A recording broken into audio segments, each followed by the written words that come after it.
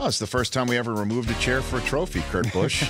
Well, look at you. You're a factor here in the history of this show. Making check marks happen. Look at that. Thank you, though. No, it's beautiful to bring the Harley J. Earl around, and thanks for moving a chair over. Oh, well, please. Harley can have a seat here anytime. Or Earl, right? You refer to Earl? Earl, yeah. Harley J. Earl. He was a GM designer back in the 50s. Yeah. We're good friends with the France family, so that's how the trophy was designed. Now, you're not expected to lift this thing when it's handed to you, right? I have handlers for it. Yeah. No, of course. Like, not like the cup, In like Victory the Stanley Lane, Cup.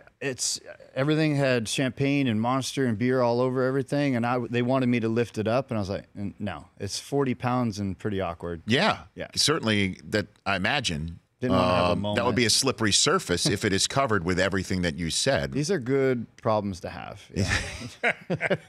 That is beautiful. And no, it's really neat. The Daytona Trophy, it's something different with the prestige, the value, the history, and the allure of that spectacle of our race. And it's the Great American Race, and finally won it. Well, I'm glad that you are here as the race this week is going to be in Fontana. So I'm glad that you're here in person and you were kind enough to stop by. The radio audience returns with Kurt Busch and Earl next.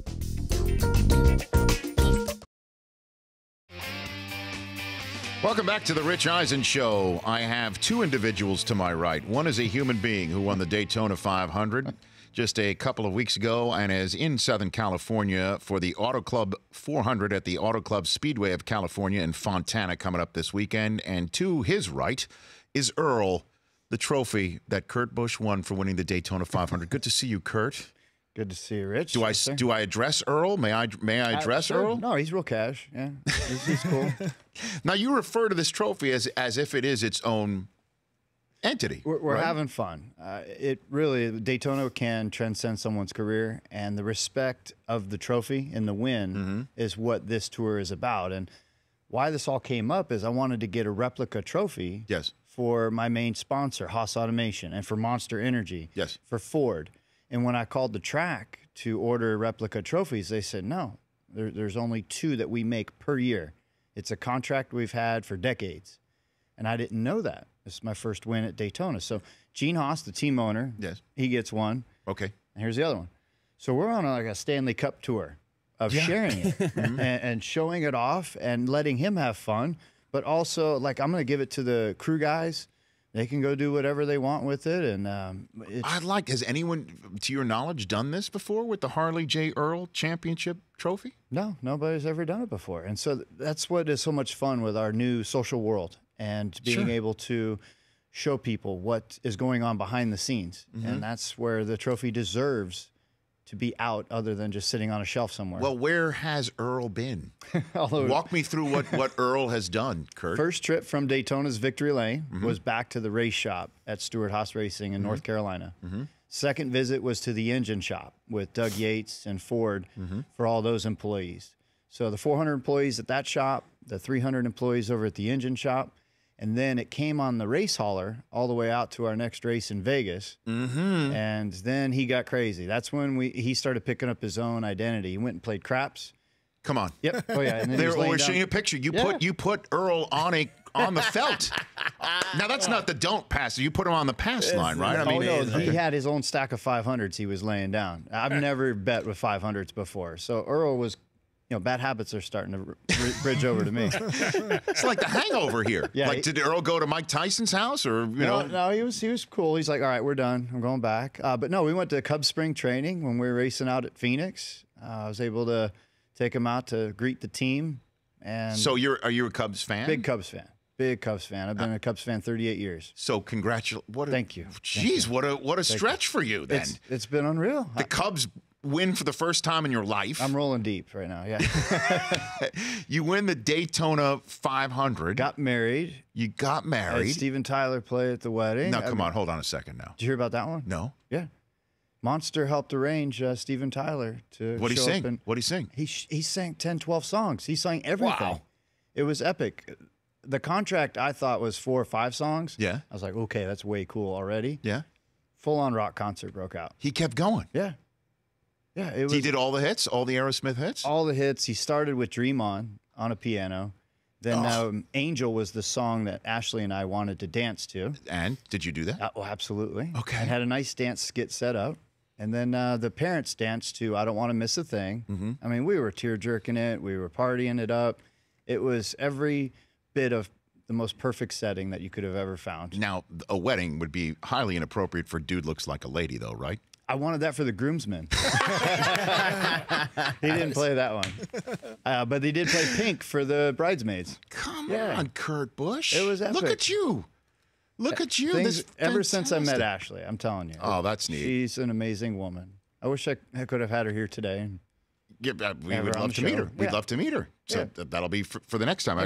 Kurt Busch and the Harley J. Earl Trophy, known as Earl, right here on the Rich Eisen Show. Again, radio audience, we removed the second chair that we normally have for a two-guest conversation. And Earl, we put it right on top of a metal chest. That's not with you. Is that from our set? Or is it, that's from here, Rich. Okay, that's a Rich Eisen Show set.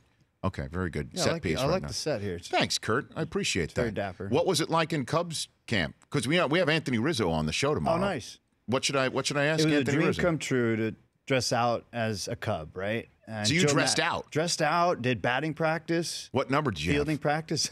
I was number 86. Uh-oh. Yeah, right? You can Nice. get 86 pretty quick. Yeah, I know, right? But no, hanging out with Montero, he was a big Cubs or car guy, and just with the team in general, everybody was just so casual. Yeah. Joe Madden said, "You're a champion. We're champions. That's why we get along." You couldn't. I mean, that you had to be pinching yourself right there, right? I was 12 years old that whole day, and I got to hang out in the dugout during the game, and then just talking with the players. Like Rizzo came over, he goes, "I got a Bentley out in the parking lot. You should take it around." I'm like, "Well, you got to jump in. Let's go." He's like, "Oh yeah, for sure. Let's go." And I'm like, "Well, let's make sure the tires are on the older side because we're going to burn them down, and you're going to have to put new tires on afterwards." Fantastic. Yeah. So Rizzo was driving shotgun with you behind the wheel of his car? No, we didn't do any of that yet. He's got a place down in Boca in Florida, so maybe the off season next year. Where were you for Game 7? Where were you? I was actually at the house. I went to Game 5 at Wrigley when we won. I was there. That was Law, you were there too. That was epic. And at Game 7, I was at the house, actually, in North Carolina. I was prepping for my next race. Okay. And then my rings were getting delivered from Tiffany. Okay. That day. All right. So, again, it's all a ring kismet. Look, the ring and then the ring. I mean, it was magical. Yeah. Jeez. That's incredible. No, But Game 5, though, I mean, Law was there in Wrigley. That had to be dicey where you thought maybe you were going to be there for the worst possible moment, right? It didn't seem like it was going to matter if we won or lost. We as Cubs fans, we've been through everything. We've had our heart jerked out. We've been able to stand up as proud as ever. Then we go right back to the bottom again. Trying to find this even line, that's what Theo Epstein has done for all of us Cubs fans. Right. We now know the trajectory is positive, and what we achieved by going to the NLCS last year, the World Series, it's like we're going to get it. And we got it this year before we thought we were. And then the Daytona 500. I have to tell you, though, that Game 5 was out of control party. Did you go out partying afterwards, Game 5? I actually, I made a mistake. I went to Game 4. I saw the loss. I just realized it. So I saw the loss, and I walked in Wrigleyville after, and it was a somber sight. It must have been a party where you were. We went to Murphy's afterwards behind center Murphy's field. is great. Murphy's bleachers, yeah. And I met this guy. He's like, "All right, man, we're going in the kitchen. It's 2 a.m., and they're trying to kick everybody out. Just stay right here." So we stayed in the back alley for a little bit, came back in. Literally, this door opens. There's a drum set sitting there. Eddie Vedder rolls in and starts singing Go Cubs Go. Bill Murray rolls in. I'm there. I was there with Danica Patrick. She's a big Cubs fan. She's coming in on Thursday. Nice. She'll be here Thursday. And we're all 12-year-old kids talking Cubs stories, having fun. And then it's 3:30, and Theo Epstein rolls in. that was hilarious. Wow. And he was a few beers in. Yeah. And I had the total shock and awe moment. Like, thank you. Thank you, Theo, for doing this for us Cubs fans. I'm just so glad we finally met because it seems like a lot of fun hanging out with you, Kurt. I've been on a roll. Things are just... You got the key to your city, your hometown too, right? The mayor gave me the key to the city of Vegas. What is the key to the city of Las Vegas She look said like? it opens every slot machine. So we got to go. Does it stay in Vegas, or did you bring it out with you? Did you leave the key there? Does the key stay in Vegas? Right now, my PR guy has it, so I need to go get it from him. Damn straight if it opens every slot machine. That's what they said. So wow. I'll have to go try.